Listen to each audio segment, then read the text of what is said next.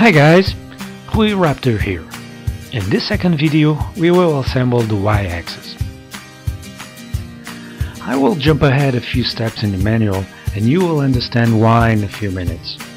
So now we will go ahead and assemble the Y carriage. So get the Y carriage and the B10 bag.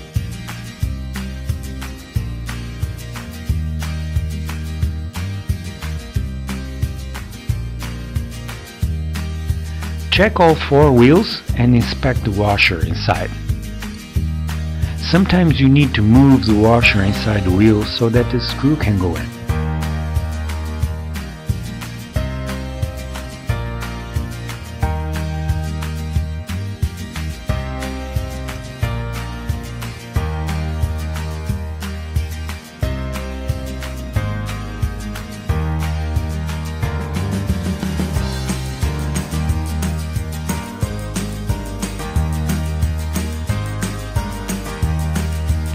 In the meantime, look for a bag with spare parts. You should find a temperature sensor and some washers. Take 4 of those washers. Assemble the wheels as the manual illustrates. Get the screw, the wheel, the washer, the eccentric nut or the spacer and the lock nut.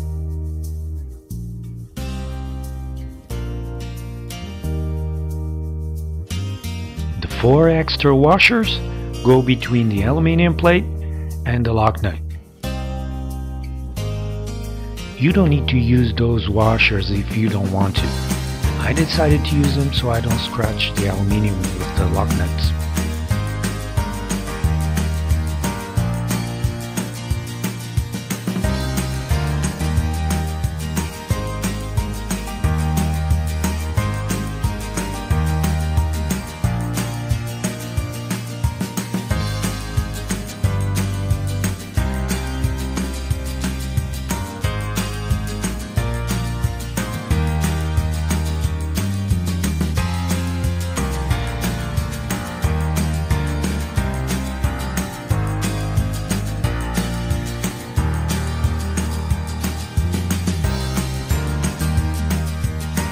Go ahead and tighten the wheels.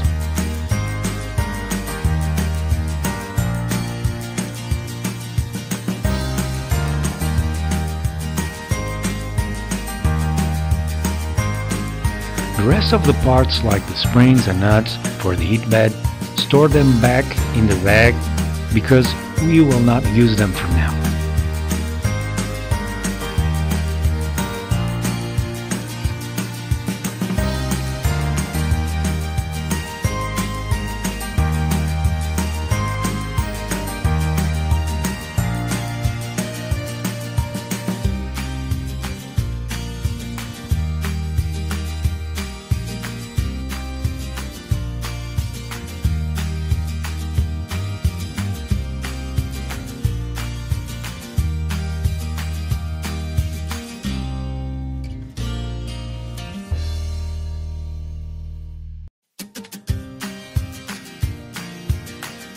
Adjust the eccentric nuts so that the wheels are far apart and can slide easily on the C-beam.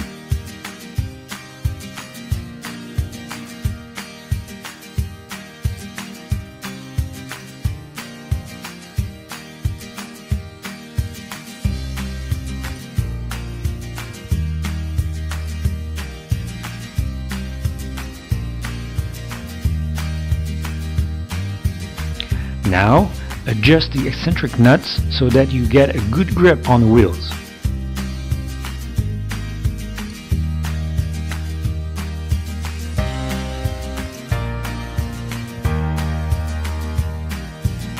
Grab the belt bracket and place it as the manual instructs.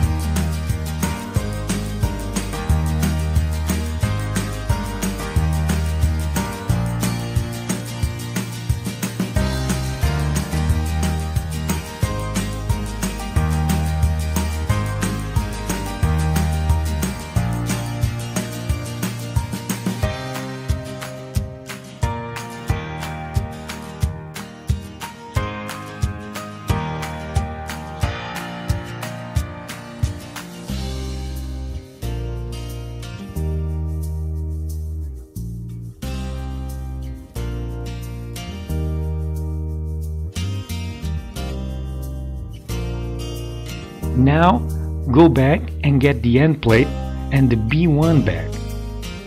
Assemble the idler followed by the washer.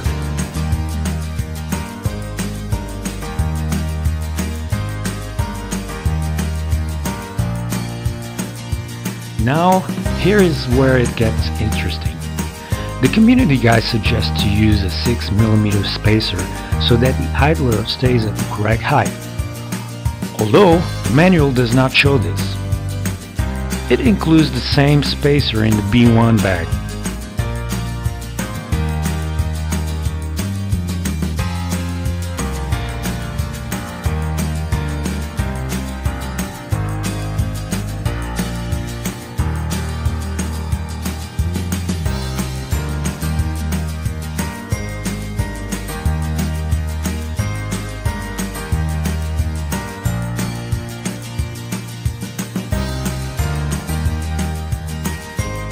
So, how do I know which is the correct height? I will show you how.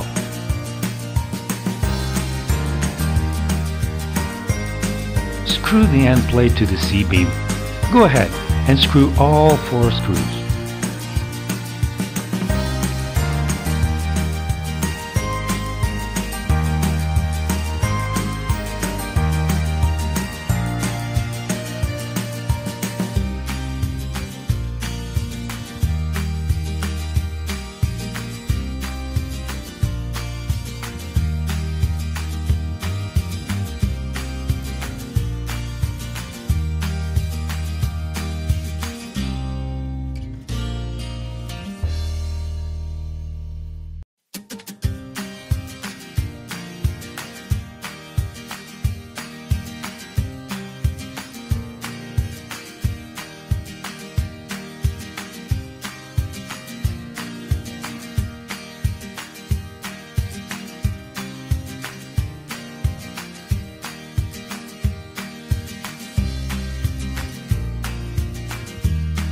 Remember the Y carriage?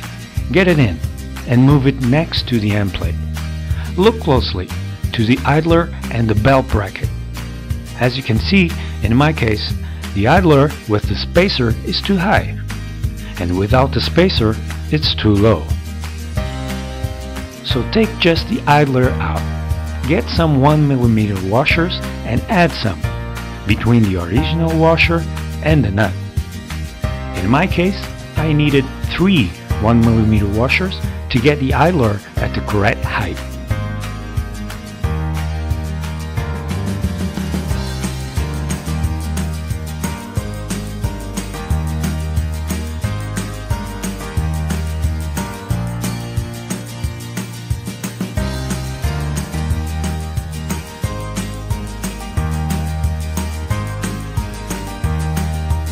Install the idler again.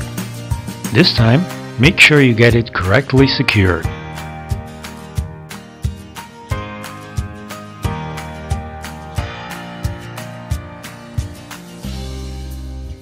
You must eliminate any wobbling, but at the same time, it must spin freely.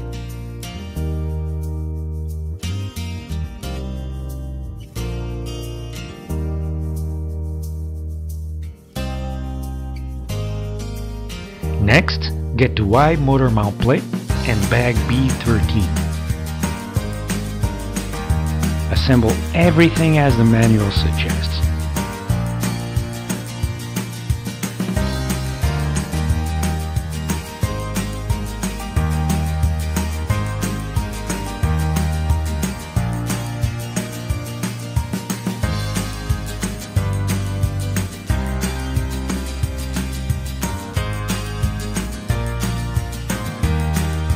There are only 3 screws to secure the motor to the plate. The manual does not show where the motor connector is faced to. I'm thinking in my case of placing the control box on the left side of the printer, so I will place the connector face to the left side too.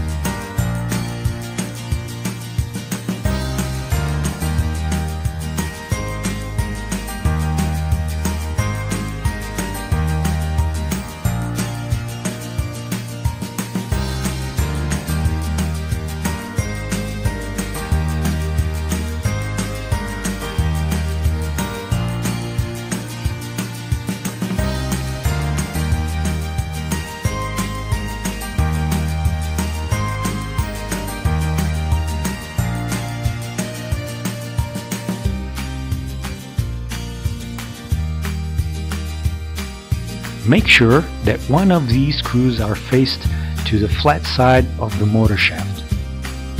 Don't worry about the distance here, you will check that next.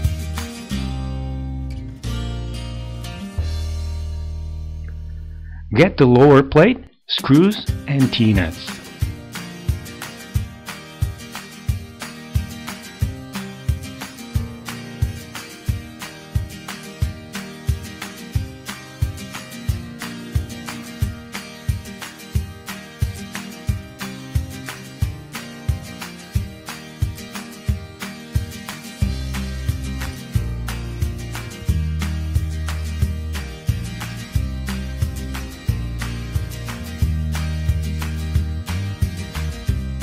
Place the motor assembly next to the idler as you did with the Y carriage and check the height. Adjust the motor pulley so that it matches the same height as the idler. Tighten the small pulley screws and install the motor assembly at the back of the C-beam. But don't install it too near the edge of the C-beam. Give it a little distance so that you have enough room to back it up and tension the belt.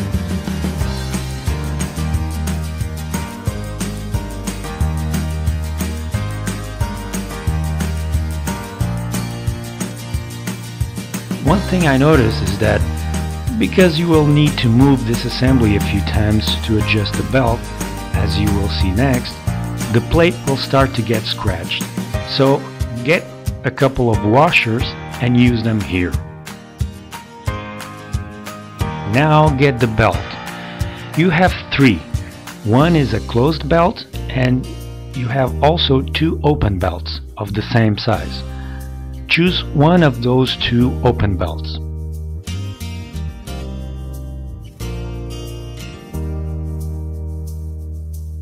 Take the belt bracket from the Y carriage and secure it with the provided zip ties. The belt bracket must be installed on the right side. If not, your Y-axis will move the wrong way.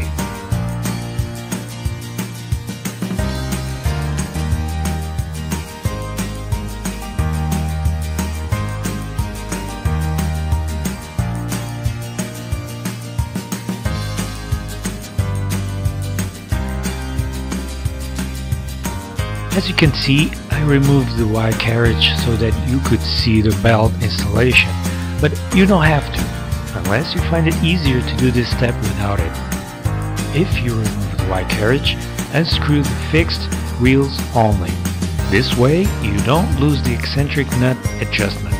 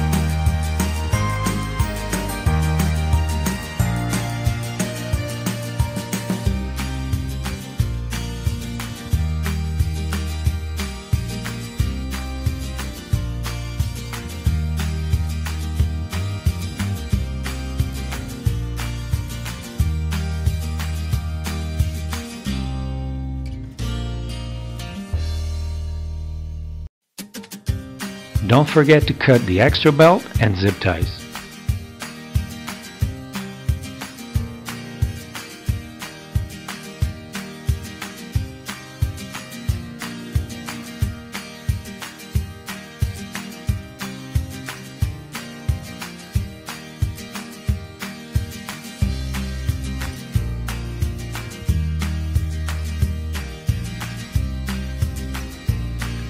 Move the Y carriage and you will notice that everything lines up perfectly. Secure the belt bracket.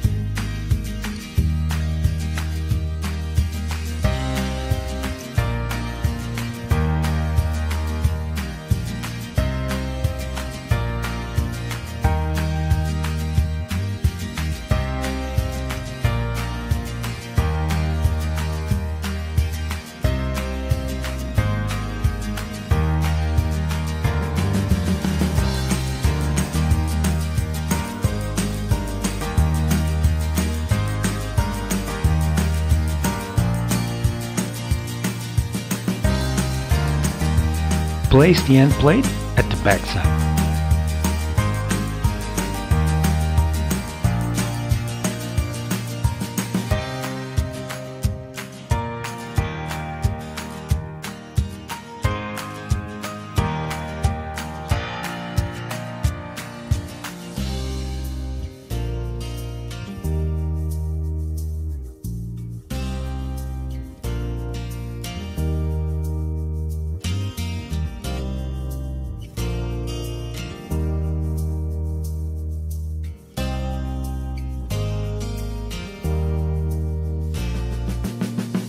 Now, push that motor back and stretch the belt.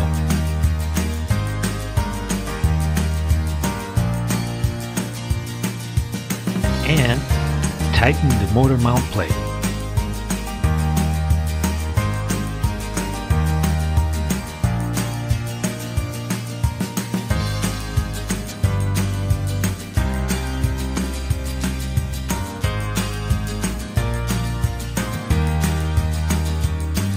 Thanks for watching. I will continue in the next video, so stay tuned.